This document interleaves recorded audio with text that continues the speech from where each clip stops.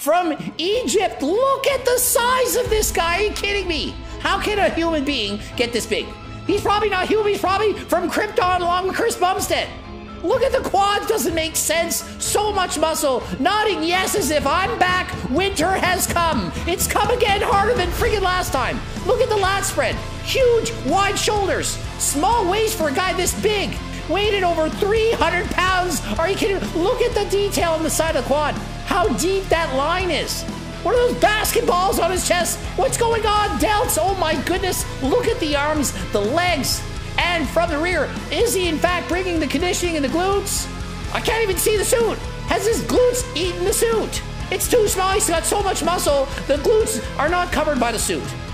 And he has a full six-pack. I mean, it's not as pretty as some of the other guys, but it is an amazing build. I predict he's going to win his second Olympia.